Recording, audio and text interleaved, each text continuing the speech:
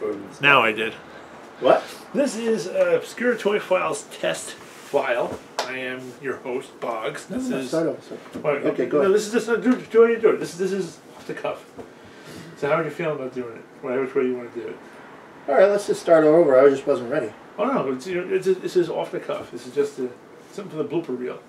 Toys. Yes. Mine. There we go. These two belong to me. Eldrin Correction. has more in his bag. In my bag of mystery, kids. What do we got in the bag of mystery? Why, what?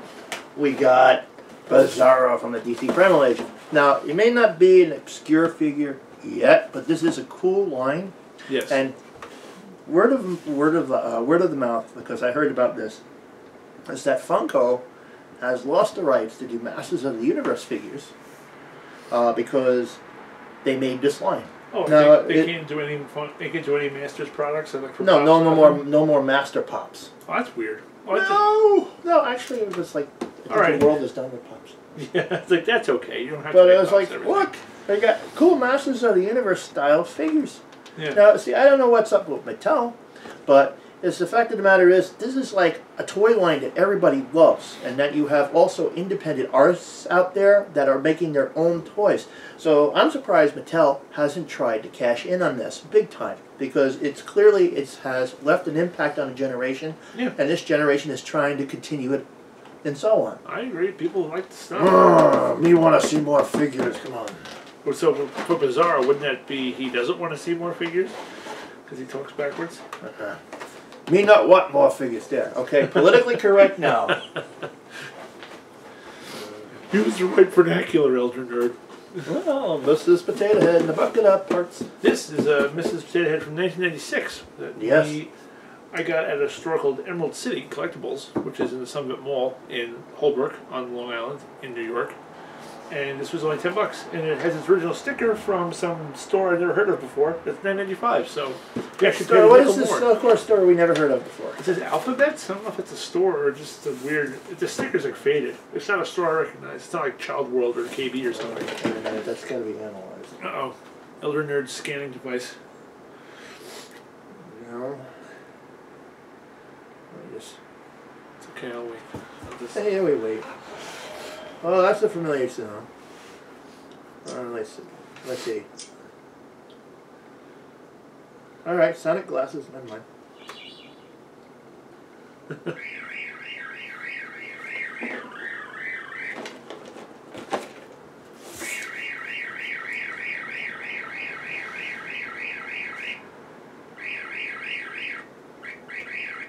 Get anything yet? No, to see what it is faded. Yeah, Alphabets. Never heard of it. No. No. Never heard of that store. Well, if it's from '96, it could be very well gone by now. She was actually in really good shape. The box is very new. The contents still even have the plastic bag that they all came in. And the plastic tree that her white parts were on is actually still in there. So somebody must open this Her once. white parts? Well, there are parts on her that are white. We live in a general neutral age now. We got to be careful when we mention parts. I'm trying to word. Look, it's not what I'm. Listen. Look, you get. Okay, every human being is built the same. You have feet, you have arms and legs. This is what I'm talking about. This is a parts tree, a sprue, if you will. Her arms must have been on it, and then they were popped off. You gotta ride my butt about everything? It's because I made a comment about Bizarro talking, isn't it? Okay, well, you gotta take into account. I am a single person, so when you mention anything related to the female in this species, yeah, we're gonna get in a lot of trouble for this, folks. This is like a thong from Mrs. Potato Head. This is not just a parts sprue. Look, you can put it on it. We're putting Mrs. Potato Head's parts back in the box. Mrs. Potato Head is gonna go over here, away from Elder Nerd. He loses his composure again. But the real reason we're here to chit-chat today is a cool line called Air Raiders. Imagine a week from now, this is like you're going to be sitting there, and it's just like, I accidentally posted this video. Imagine my reaction. Accidentally, it's going to take me like an hour to upload this. You know, we're going to have 1 million hits in less than 5 seconds. I would laugh. I would laugh. Yeah. So. Yeah, we're going to get in trouble for that Elder Nerd guy made a thong joke. He shouldn't allowed to be doing that. I don't think anybody wants to see Mrs. Potato Head in a thong. I'm pretty sure Hasbro doesn't. I bet you Mr. Potato Head would. I stand corrected. Well played. Potato Head would probably want to see her in the song. Well played, Elder Nerd. Well played. You remember the song? You remember that song? Do you want to talk potatoes? Do you want to talk about aerators? Aerators? Yes. Yes. Incredible line.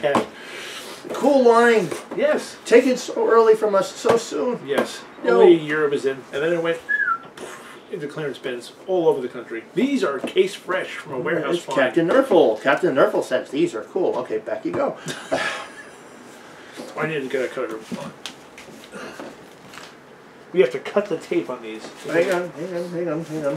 What Just gotta remember, we gotta have a lot of room when you do this. All right. Okay, when we open up a box, first off, what you want to really do is you want to appreciate the box. Yes. Smell the box. Study the box, see where the tape marks are, because, okay, you only get one shot at this when you open it, because if you open it the wrong way, because, you know, back in the day when you're, you know, let's see, 10-ish, 5-ish. What year was this? 87? Yeah, 87. I was 7. Yeah, when you're a bog at age 7, and most kids at that age are just like, rip the package open. Oh, it's horrible. But no, we're collector appreciatos. And so we got to appreciate the artwork too. So we want to preserve it for posterity later on. So this way, if they ever uncover a time capsule in the future, and we left like a pile of aerators in here, which conveniently just happened because we bought these off of a gentleman named Mr. Nevers, who was located in Washington, who got them from another fellow who had been for some reason stockpiling them in a warehouse for a better part of 30-something years. So these are case fresh from a big case, because Hasbro used to sell these in cases of 12. You got 12 Storm Daggers and you got 12 Thunderclaws, and then they had a villain case where you got 12 Wind Seekers and 12 Wind Razors, or sorry, 6 of each, 12 total. So we don't have cases for these, but we rarely get them right out of the box. So these are as new as you can get. These have been sitting in these are as close as we. If we had a time machine, Elder Nerd, we could have gotten better samples than this, but only slightly. Everybody's using the time machine for show. It looks like, you know what comes to mind when we say case fresh, and I think about this, that the fact that these have been sitting for a year. I think about the end of Raiders of the Lost Ark, and I was like, where did they put the Ark of the Covenant? Well, we have top men looking at it right now, and then you see that whole expanse of this endless warehouse where this whole dangerous artifacts is, and it's like all quiet, and it's like, and they left that mystery, you know, suspensively there until you got to Indiana Jones and met the Crystal Skull. That was the newest one, yeah. Yeah, that was the newest one. And then they kind of they found the warehouse. That was like, because they had that car chase right through the warehouse and everything, because they were raiding the warehouse. They should have left that warehouse alone, because I think that because of the end of Raiders, it just left another suggestion that's like, there is a warehouse out there filled with really cool, weird, and dangerous stuff. And next to that are cases of aerators. Yeah, because those things go together. But it was like an unnecessary film in the Indiana Jones saga. And in case in point, an unnecessary character, but a cool character unless he takes off his mask. He keeps his mask on. He's a cool character. Take it off. He's a whiny. No, sorry. I don't want to start any Star Wars problems. Sim assembly required. Oh. So can I open it now? Or do you want to look at the box a bit more? Let's look at the box a little bit more. Look how much artwork went into this. Yes, because this was a lot of work. The whole concept of aerators was interesting because so much lore went into the story that nobody really knew about, because Hasbro was trying to get a cartoon show made, and it was due to come out in fall of '87, but something happened and they weren't able to do it. Visionaries came out in '87. They were out in the fall, so maybe they were closer to being put in production than aerators was. As much as I hate that, it's like, okay, it's a play on words, but this is a pun. The 80s was a very visionary time. Yes. Toys really boomed. You had the 70s. 70s was like up and coming, and then just like, and then all of a sudden the 80s just exploded. It's like having the 60s all over again, no drugs. And it was just well, like lots of toys. But lots of toys, and all the toys. For all you know, it could have been people who were from the 60s that designed these toys. We don't know. Actually, this does make sense. Yeah. Well, look at RoboForce. Those were like Forbidden Planet style robots, and that was made in '84. So if anybody that's still a good movie to this day. Hope they never remake it.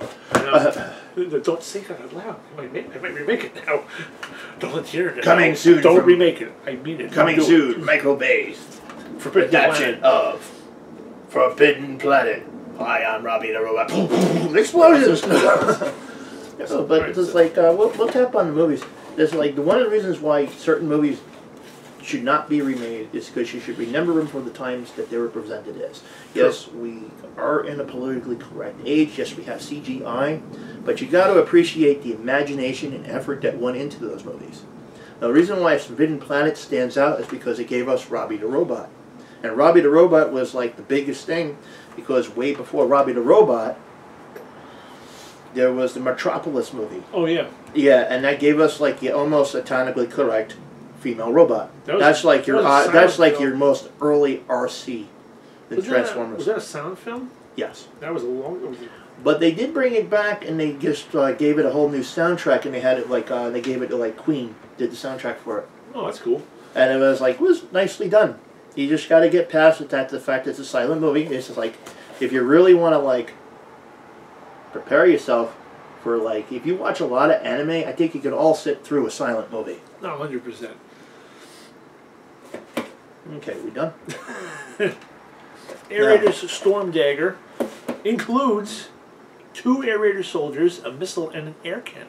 Okay, remember, 2 Air Raiders. Their box. Look, it even says it on the box. 2. 2 of them. Okay, but on the back of the box, you got this incredibly artistic display. Yeah, this is like, okay, everybody that's like all hopped up on G1 Transformers, okay, can relate to this because on the back of every G1, providing you bought like Optimus Prime, anybody that's into like the bigger things. Oh yeah, like the box figures. The box art of Transformers is phenomenal. Yeah. Case in point, Optimus Prime, people. Superman, you were not.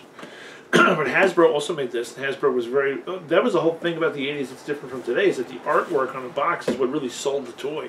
I mean, you look at this thing, it's ripping through this deserted landscape, and there's 2 guys are manning the controls of this ship, and you go, that looks pretty cool. Will it be as cool as the box when we open it up? I don't know. I'm going to cut the tape. Okay, what you want to do is just like always locate the tape. Okay? And everybody's like, what's the big deal about the tape? Well, if you rip the tape up, it's going to rip off the artwork. So it's wise that you cut, you know, one stroke. One stroke. You don't have to do 2, and you just go down the line. I'm going to do that side. Okay, he's going to do it. Are we ready? Ready to like... You only made me slip. Alright, ready? All the air comes out. Reaganomics. No! Dear Lord, no! Oh. Ooh. 80s. Still sealed. New toy smell! Is there anything else in there? Oh, wait. Ooh, a brochure. Oh. New from Hasbro. Oh, look! Instruction booklet. Also, something not a lot of people are aware of is that all Air Raiders vehicles, of which there are 10. Okay, Fox, you want to cut the other side? Do we need to? Well, we're showing them how to open this up, and it's like, they're going to want to preserve the package. I guess we can cut the tape. You can always retape it. There you go. Oh. Well, I was gonna leave it open. Oh. No, that's fine if it's cut. It's not going to make the end of the world. And look, here's a new concept, okay? It's just like, if you ever want to preserve this, okay, you can just flatten the box, see? Like this, and you get like an artist portfolio, and you put it in, and it's like you'll have like a scrapbook, and you keep all the packages nice and prettily safe. Too bad you can't do that with half of the G.I. Joe vehicles out there. Well, they're a little bigger. Yeah, well, yeah. You ever have the Crusader shuttle? I didn't notice that. No, I have not. The Crusader shuttle. What are those little marks on the instruction things for? Ah. What do you think those are for? This is a part in the story. Yeah. One of the things about all the packaging for all the Air Raider vehicles, of which there were 10, there include instructions, and on the opposite side of that instructions are information about Airlandia that really explains the story like 10,000 times better than the commercials ever did. Since if you're going to get any of the vehicles and get them new, get the Storm Dagger first, because it comes with the first part. Because if you look on the bottom, it actually says first in a series. So this is the first page of like this Tomb of Airlandia, I guess, for lack of a better word. Yeah, it's like the Chronicles of Airlandia. Yeah, the Chronicles of Airlandia. The formation. It's like, let's like okay. I would like to know the name of the person that actually did the voicing narration for the cartoons. When they always like, there's like when you came on the cartoons, it was like for Transformers, you knew you were getting a good deal. And it's like, Today on the Transformers. So we'll read it in that voice for a minute. The formation of Irelandia. There you go. Not to be associated with Long Island, Irelandia. But, Irelandia. years ago, a huge comet hurtling through outer space flashed across the skies of the planet Irelandia and tore away most of its breathable atmosphere. The entire planet was thrown off its axis in a series of devastating hurricanes, volcanoes, eruptions, and monsoons permanently altered the surface of the planet. In the midst of this terrible upheaval, Arizar, a high-ranking general in Irelandia's top-notch air god, seized control of the government and established his own evil monarchy. Okay, let me cut and point here. Is that a lot of these lines, a lot of these lines all start with a great disaster in order to bring, about these characters. And it's like, okay. So, anyway, as we go on, why is that so relevant, did I say? Is because, look at Visionaries. Visionaries Primos lost its atmosphere. Yeah, Prismos had something happened when all the three suns lined up, and it caused all technology not to work anymore. And it brought back the Age of Magic. And Robotics, yes, which is a storyline that is still around to this day. Robotics. Robotics, because they did animation for Robotics. There's 1 2-hour movie out there. Oh, neat. You can YouTube it. And they have like the... it was a meteor storm that nearly wiped out the planet, and everybody wanted suspended animation. It was really fun, though. There's like these story narratives. Okay, case in point. Now, if Hasbro ever wanted to bring this line back, Nerf technology right here at its early stages. Nerf. You gotta really put pressure on it. Oh, holy cold. Holy shnikes! We can prove it right now. We know it works. All right, so was that all? Where'd that missile go? Right next to that. Hound. I found it, sir. Okay, good. Was that all from the formation of Irelandia? No, there's more. I'm going to read it. Okay. Let me get a little bit of water here, because doing that voice is like, it's really rough on the throat. It's like when you do Batman. I'm Batman. I'm Batman. I'm Batman. Batman. What the heck are you? I'm Batman. Okay, so now part 2 of our formation of Irelandia. Let's listen, children. The people of Irelandia fought back bravely, but these unarmed, peace-loving people were no match for the Emperor's well-equipped, well-trained tyrants of wind. Sympathetically, all who opposed Arizar and his tyrants were imprisoned in the dungeons beneath his newly constructed air granary. Okay, let me get the Transformers voice narrative. The people of Irelandia banded together, determined to stop the evil Arizar. This violent group of rebels became known as the Air Raiders, champions of freedom and justice. Together, they battled the Emperor and his evil tyrants of the wind. The Air Raiders' goal is one day live in peace again and restore free air to free men everywhere. Now that's just the start of this. Yes. This is just the start. There is actually a much more bigger story arc that goes on. Oh, please don't leave us on a cliffhanger. Well, you have to buy the toys. We have, I think, part 2 is in the other box. So as we go through these, you'll find it out. But first, we're going to... The instructions are on the back end, so we're going to see if we can put this together. Okay, well, see, I was just folding up. See, I'm a folder, and it's like, you can call it corralling, because like when you take instructions and you want to put them back and you want to keep them in fresh shape, you put them back in the way you found them. Still new on the tree, the sprues. Ah, the 80s plastic.